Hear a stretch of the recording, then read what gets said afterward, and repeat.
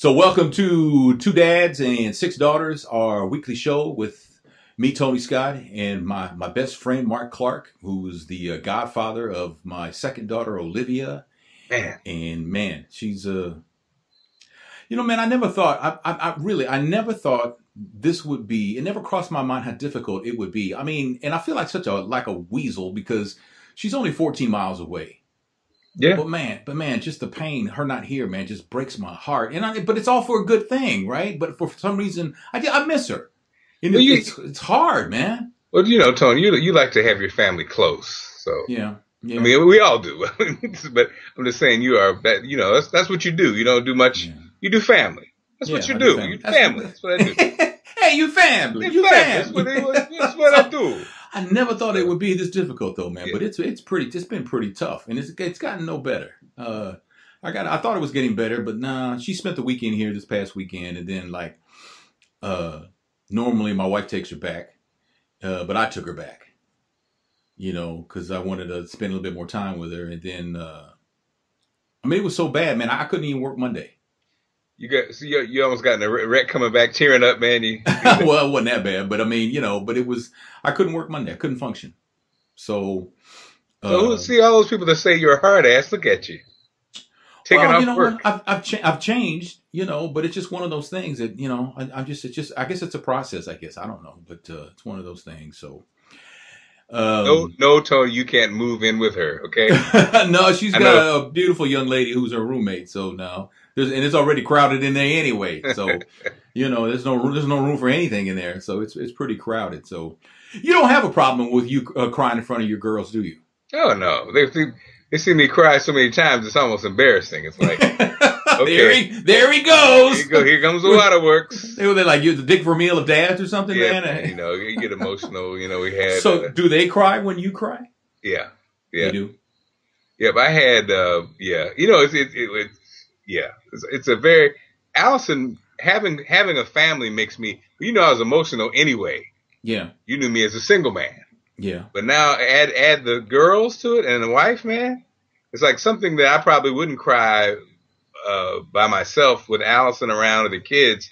I find myself being very hyper emotional, and so I guess it's that responsibility or that connection or whatever you want to call it. But yeah, man, add them to the mix, Yeah. and I'm done. See, now back in the day when we worked together, if you'd have been the married one and I'd have been the single one, I'd have called you a little bitch. What do you mean back then? You still do? No, I wouldn't do that now. I wouldn't do that now. Keep it No. all inside, man. No, well, see, my father taught me not to cry. Yeah, So I don't cry. And so, like, when he died, I didn't cry. yeah. I have never cried over him passing away. And I think about him a lot of times every day. What do you? What he taught me and things like that. So what happens when you probably when I would cry if I were in your situation? What happens? Do you feel a certain pressure inside your head? Where does that emotion go, or is it just you're not attached? I'm just not attached to that emotion. Hmm. But like with Olivia being that after taking her to school, you felt a little bit overwhelmed though. So you don't have like What? I'll tell you when I felt overwhelmed. A couple weeks ago, we were texting each other back and forth, and we were through for the night. I said, "Good night, baby girl. I love you." She texted me back, "I love you too. I miss you." And when she did that, I teared up. Mm-hmm. Yeah, she broke through. Okay, But other than that, I don't feel like necessarily like crying like when I took her back to school Sunday. Mm-hmm. But I just felt like empty. Well, a connection. Well, I've been watching. I was trying to think. We interviewed years ago Iyanla Van Zandt, correct? Yeah. It wasn't the best. It wasn't the best experience. We had a kind of rough time with her, right? Yeah. And then when I got to Baltimore, we became closer. Actually, You and her? yeah, Yeah. She was a regular on the show, and we became closer. And so watching her show, I just told Allison this today. You see a pattern, or as some of us say, a pattern of older people. They grew up in an era like your dad, and probably culturally, black, Hispanics, where, crying was weak or you just didn't cry. The guys didn't cry. Right. But it's interesting when you see the show and a father, Ayanla, kind of hits him with the, everything and paints the picture. And you see this guy who in his 70s or even 80s who never really cried.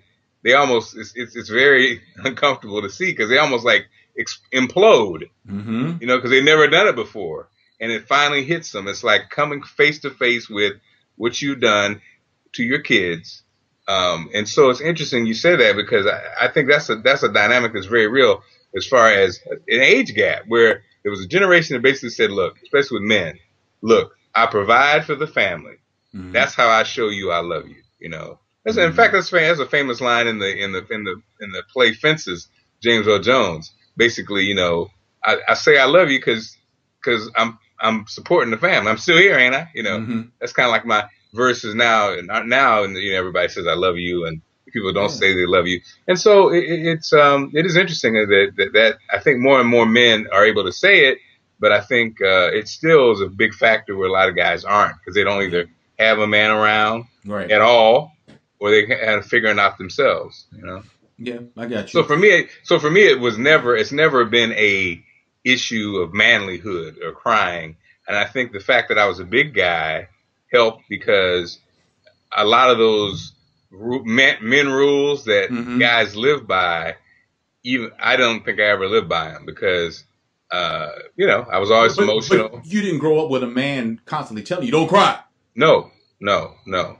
And I didn't feel I think sometimes boys feel a certain thing, you know, around other boys. You have to act manly or have to act. I never had that. I didn't feel that way. But again, I think a part of it, I always contribute. I always say, I think because I was a big guy, you know, I got away with it. People still they still cracked on you, Yeah. but it Yeah. didn't, it's different. You know what I mean? I think little guys Yeah. are always fighting for something. Yeah. Big guys, I think people almost, there's a certain thing. They don't test you as much. Well, I know, like, if if for whatever reason I had to raise my grandsons, I don't think I would like be that. Don't cry. I don't think I would be that. But I will say this: that at my age now, I don't see anything wrong with it. But when I see a man cry, it bothers me. Makes you a little uncomfortable. It makes me uncomfortable. Hmm. Not enough to criticize them, but it Right. makes me uncomfortable because I grew up being programmed. Men don't do that. Yeah.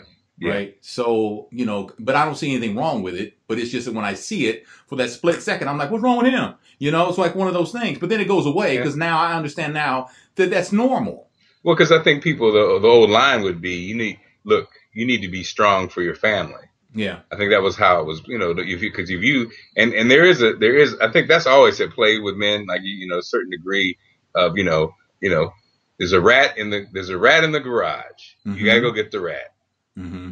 You gotta Mm-hmm. get who's gonna get the rat? You gotta get the rat. You got to get the rat. Yeah. Inside, do you want to go get the rat? No. No. Are you terrified? Yes. Are you going to act like you're tough? Yeah. Yes. Yeah. You know, are you going to go in Yeah. there like, no, you can't. Gotta get the rat, you know, and I think this kind of happens. So I think my crying most of the time is emotional, like, you know, something touching or something emotional, not a crying like, oh, I'm so unhappy.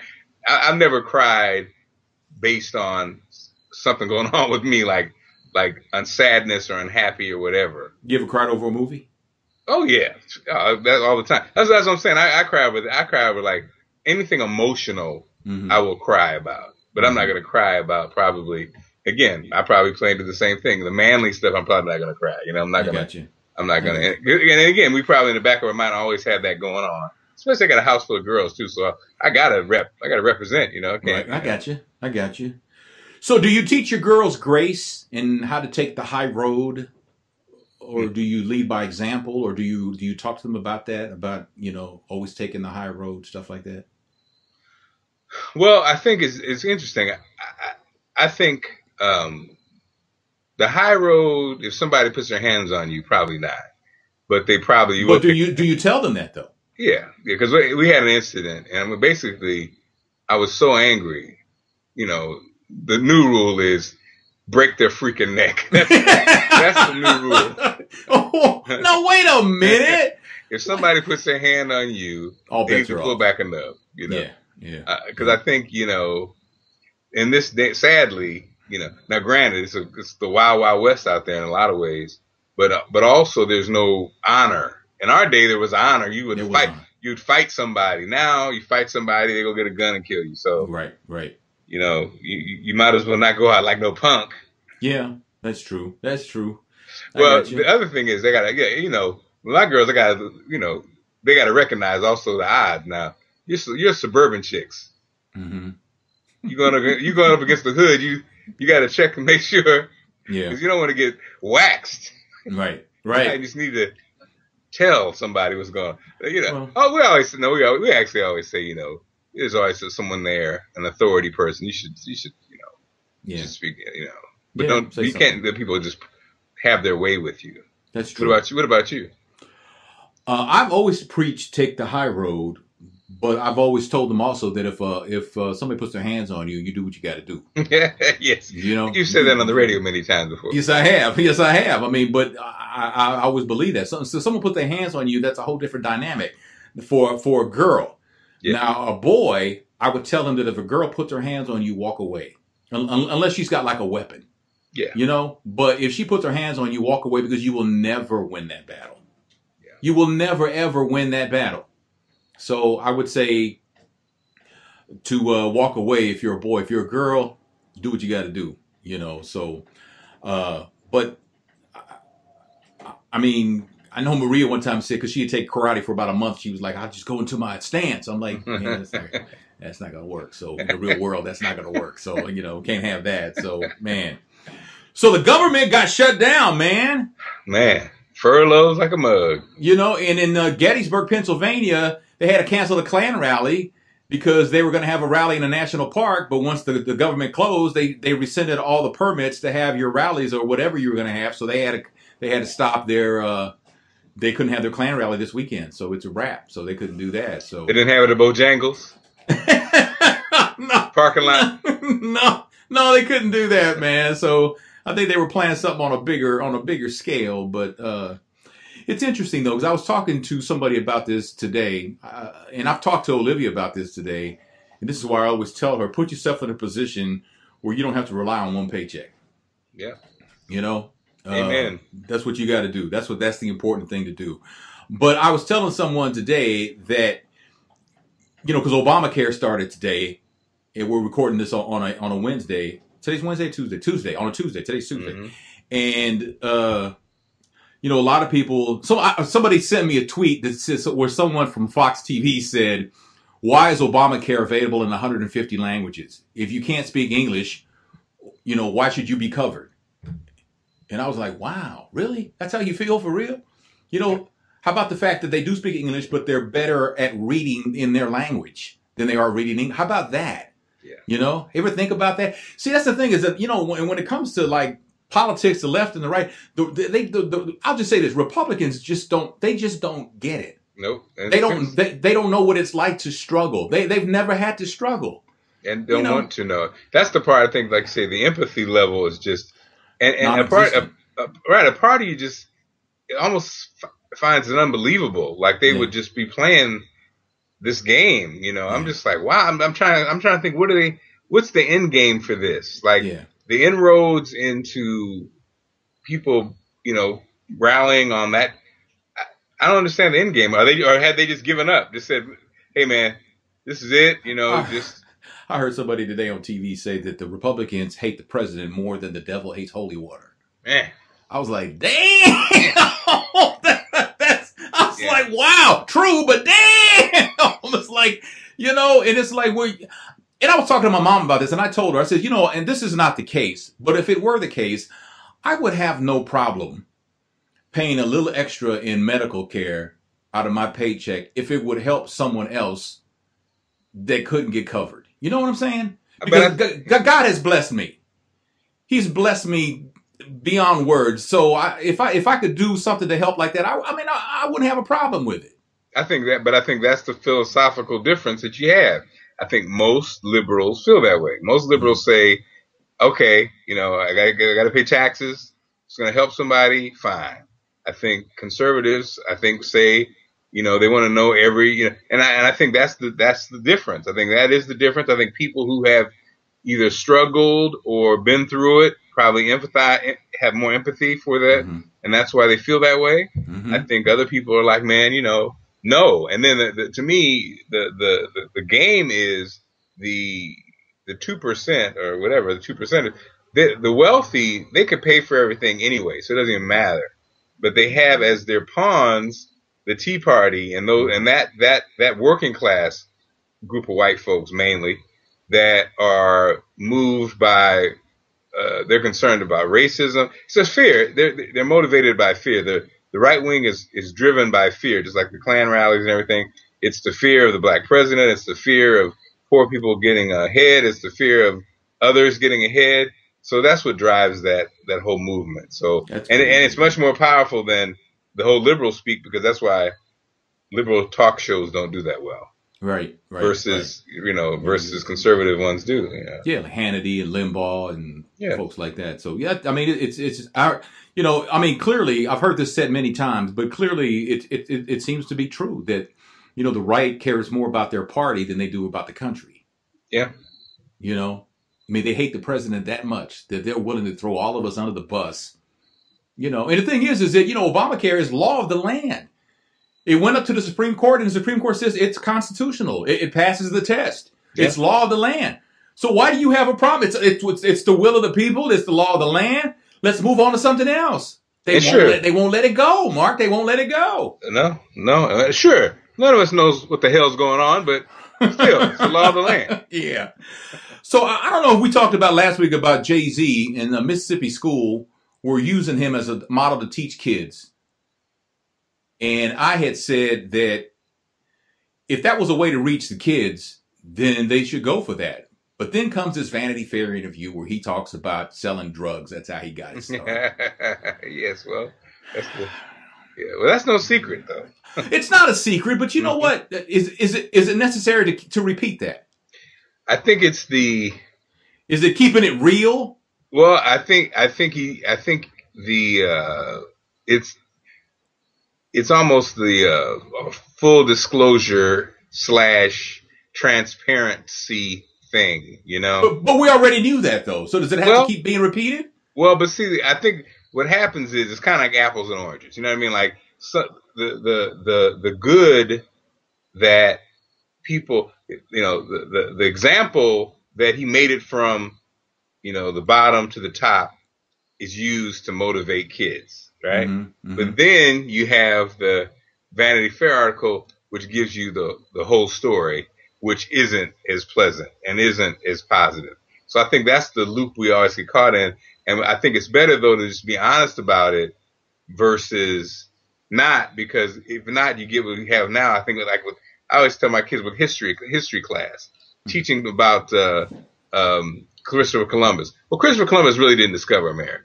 True. So, and George Washington wasn't a great man. He had slaves. Right. He basically played as slave. So I think we have a tendency to do that with a lot of things, kind of like take out the good and then don't talk about the bad. And so it's not really a truth. So I think, at the end of the day, I think we have to just inform our kids, and the kids have to be informed with the truth. And then they can kind of sum it up themselves. So maybe, like you said, maybe that's not a good idea to use Jay-Z, but at the same time, meeting them where they are is a way to get their attention. So I think you kind of have to do both, But I'm not mad at him for being honest in the Vanity Fair article, I got to say. Well, I'm not mad at him for that. I'm not mad at him at all. But to me, it's like, do you have to keep talking about this? Okay, and here's the other thing. How do we know that's even true? Vanilla Ice used to say that he did this, that, and the other, and we found out. I don't know how we found out that he grew up in the suburbs and all that stuff. Yeah. So how do we know? I mean, we know he grew up in the Marcy Project and all that. Do we know for certain that he dealt drugs, or he's just doing that for street cred?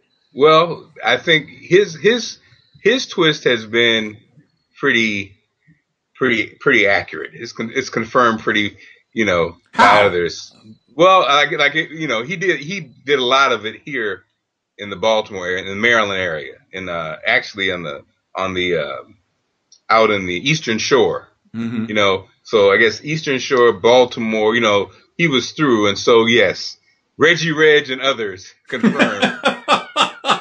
There's a Reggie Reg in every city, isn't there? There's a Reggie Rev. There's a Pretty Detroit, Tony. right? Yeah, Reggie Reg, Yeah. and yeah. And Yeah. so, you know, and you know what though? What happens is that we always, with these celebrities, we hear the stories, but you know what? Sometimes there really isn't a in-depth article. I think this Vanity Fair one was one of the few in-depth ones. Like Kanye West, the kind of person about his interview, his recent interview.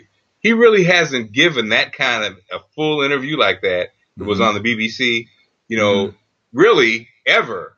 And so, but then in our media age, they just take the snippets from it. Sure. And he looks crazy. But I watched the whole interview, and it was pretty amazing. I think I wouldn't be shocked if down the road that'll be in a class somewhere, because he talks about a whole bunch of things, especially art, you know.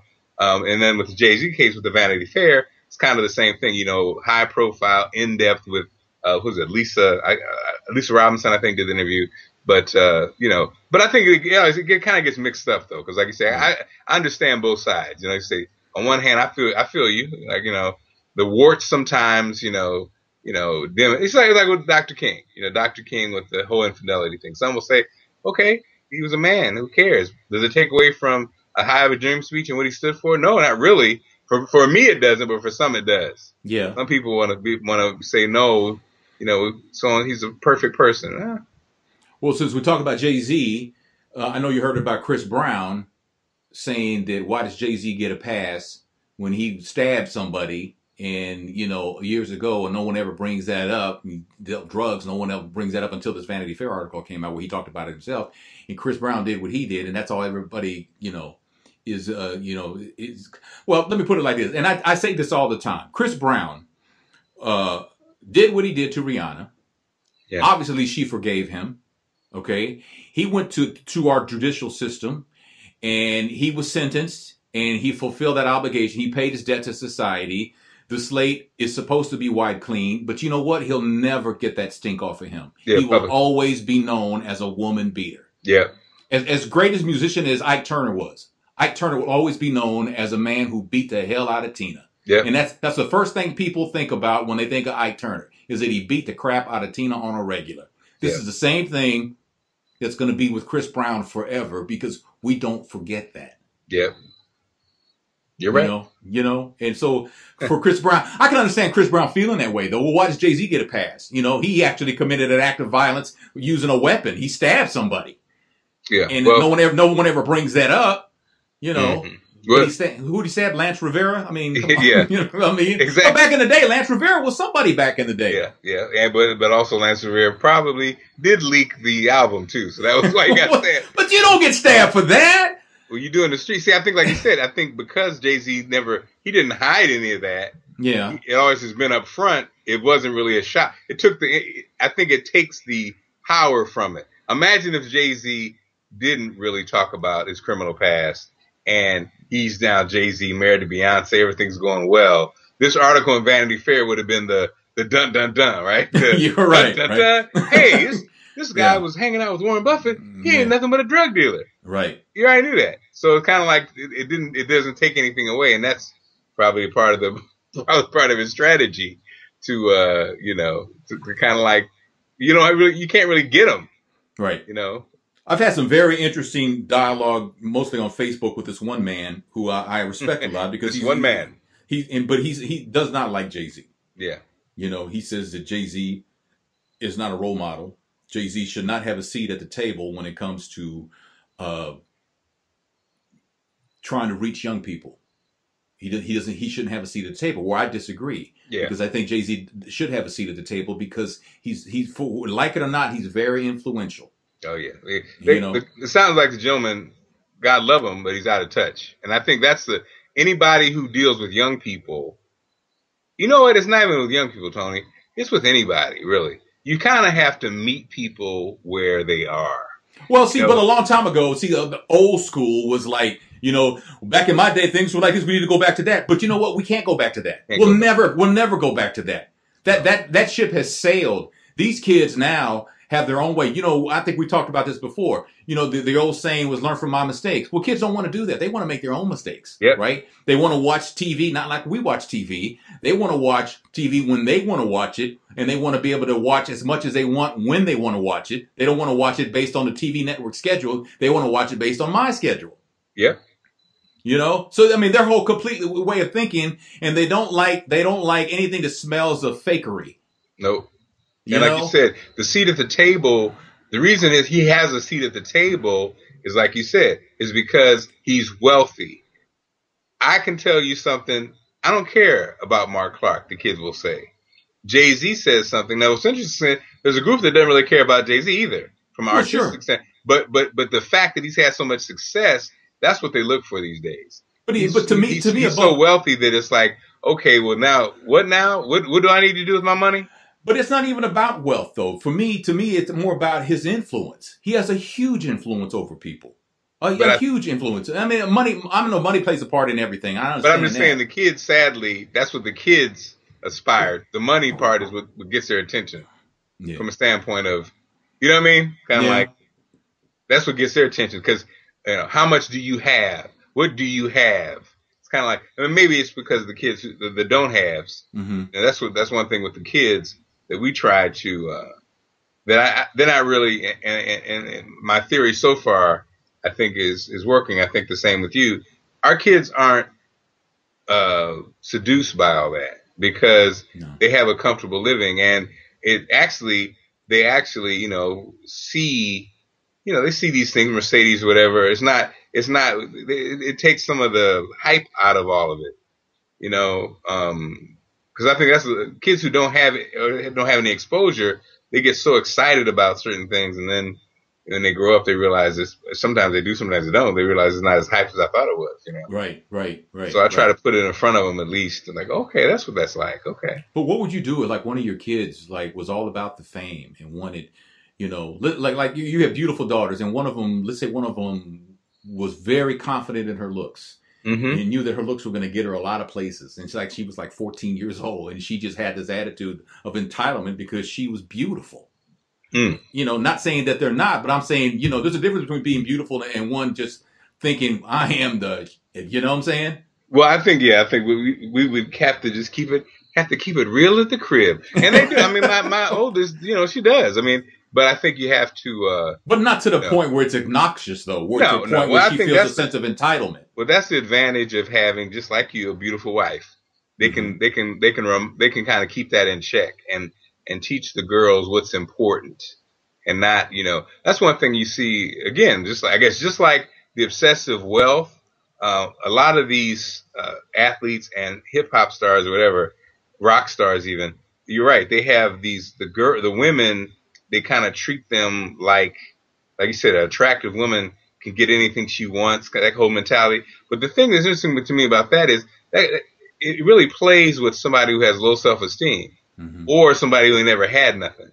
Right. Because anytime I hear women talking about, I got to have all these bags and all that kind of stuff, that would be a sign, to me. Because they're thirsty. They're thirsty. Yeah. It's like, because when you really are a bad chick, you're not thirsty. Right. And you're not going to give up your life for a bag. And first of all, who cares if you got some money to go in the bag? It's like, and so, I think it does present an opportunity for us to kind of. I was remember when we worked together that time and that we had competition. There was this other station in the market and they were out giving away like donuts, and then you went out with like $50 or something and were passing out money, and then the girl the girl was like, "Don't sell out your values for that." Man, you went back, didn't you? That was so funny though. I was like, "Oh my, you had nerve, man! You went out there right where he went."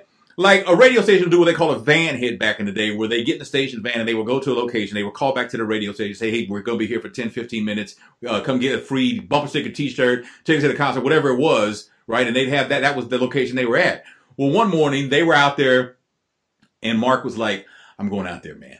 And so I said, "All right, so go." So he took the van and he went, and you were like not even 50 feet. You were really, you were like right next to her. and you set up, and you tore her down, man. Where she was like, "Don't sell out yourself for more. Don't sell your morals for whatever it was you were giving away. You were giving away money or something." But oh man, that was The good old days. And I didn't mean to stop you, man. That was just something that when you said something that just triggered that thought in my mind. That was crazy. That's that was the good old radio days, man. Well, yeah, and I think you do see a generation of that whole gold digger mentality. That's what you fight against with your girls, is you really just want them to have character, and come on, man. I mean, I think again, having the studies show that having the father in their life gives them a different outlook. But I think the fact that any man just gonna just because he has some money he can get you, that's not it. Well, what does that make you if you fall for that? Yeah. What does that say about you? So you got to think about that. So, well, we are at the 30-minute mark where we are. We'll just leave it right here. Wrap it up in a nice little bundle. So I was thinking I'm gonna create a mailbox, and if people have like advice they would like from two fathers about their daughters, yes, they can send it to us, and we'll read it on the air. We won't read your name or anything, but we'll read it here on the show and give our take on it and what we think you should do. We're not professionals.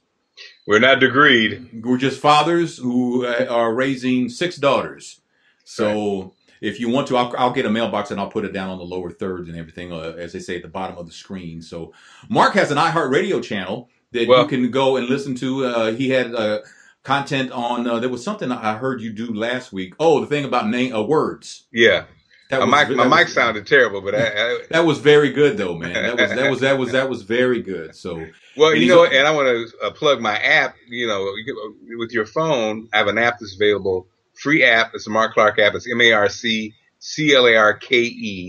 You can get that on all of the phone systems. Now, the iPhone, the spelling is kind of janky. It's MARC and actually the CLARKE.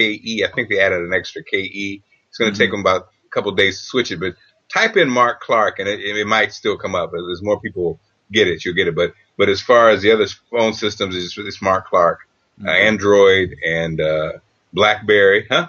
What? Windows and all the other what Windows? What? So and it's free. Free. We like free. One-stop shop for most of the stuff that I'm doing. Okay. Very good. Very good. You can also get the audio portion of what we just did, 2 Dads, 6 Daughters. Also is available on Mark Clark's app, on iHeartRadio too. So I'll give you all the links in the show notes and stuff like that. So thanks again for watching 2 Dads, 6 Daughters, man. Next week, Tony. Yeah, and we're trying something this week to try and do a Men on Scandal, because Scandal begins this week. So we're going to try and put together like a 15-minute show after it airs and get it up of a man's perspective of Scandal. Women don't say, well, I thought Olivia Pope should have done this. Well, now we're going to tell you what men think Olivia Pope should have done. So we're going to have some fun with that, too, coming up later in the week, but I'll keep you updated on that. So, all right, man, next week, dude. Same bad time.